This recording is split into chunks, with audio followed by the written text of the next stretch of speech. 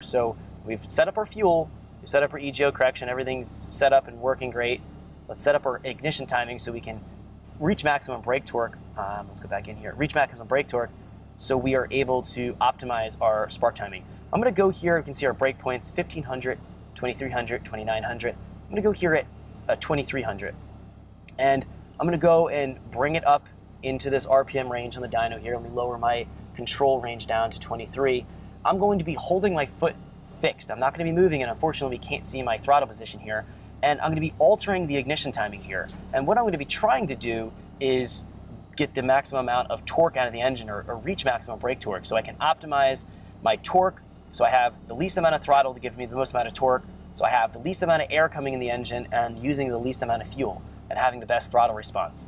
That's going to be the kind of the goal here. So I'll lock my foot down. I'll probably be hovering between 70, 80 kPa or so, and I'm going to be increasing the values here. I'm going to go up in probably about 2-degree increments. We're going to watch the torque output on the screen and see if we can get it up to the peak torque. What we're going to find is as I walk the timing up, it's going to get to the point where it's going to peak out in torque. So the torque is going to be kind of stopping, and then anything beyond that, it's not going to be gaining anything, and that's going to be at or going beyond maximum brake torque. Now we talked about maximum brake torque and EFI Basics and EFI Advanced, so if you're confused about it, jump back into those series. They explain it really, really well, and make a lot more sense of what I'm doing here right now.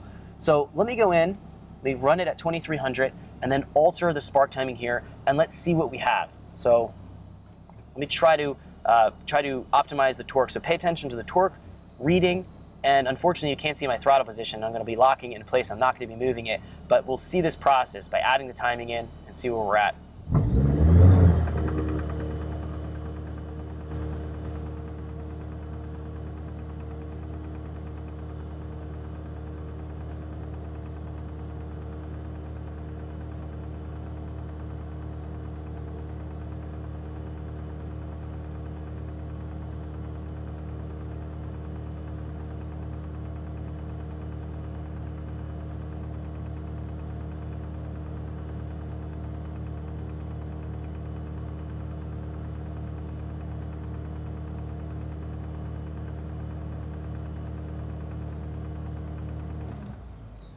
Okay, so I almost doubled my value. I went from 15 to about 29.